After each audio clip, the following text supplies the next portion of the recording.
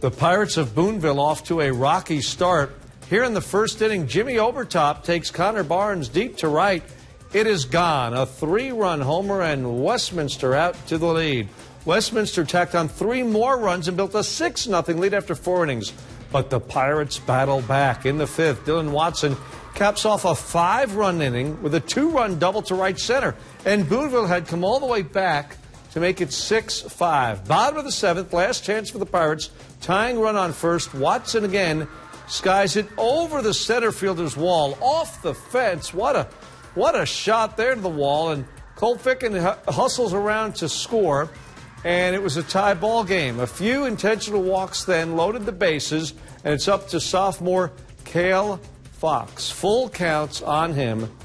And he looks at ball 4. Boonville, an improbable comeback winner over Westminster to win 7-6 and advance to next week's semifinals. Hickman would get on the board right away in the top of the 1st.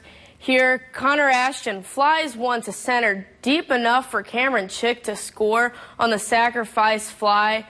Hickman would get up early, 1-0, runner in home, safe. 2 batters later, though, Colton Doyle skies this one to center, but this one will go over the center fielder's head, and that will drive in Bennett Patton. And just like that, the Cupies are up 2-0 early, already looking good, but it was all Vianney from that point on. Here, a single through the right side by Devin Ward. That caps off a 3-run bottom of the 1st for Vianney.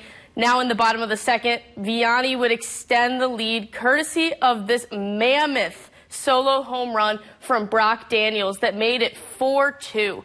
Vianney would tack on 4 more runs and take the Class 5 championship. Hickman finishes second with a 27-11 overall record. A couple of hours later, though, Boonville would take on Aurora for a spot in the Class 4 championship game, which takes place today. Both teams just 1 loss each coming into this one, and Boonville starter Jared Vertel had a perfect 10-0 record. He would get off to a rough start, though, against the leadoff batter Jeremiah Fisher. Third baseman Cole Ficken tried to barehand the bunt, but bobbles the hit.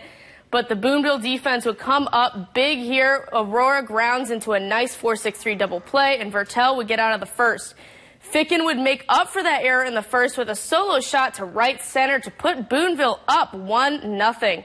However, the Pirates would fall short against Aurora by a score of 5-3. They finished this season with a 24-2 overall record.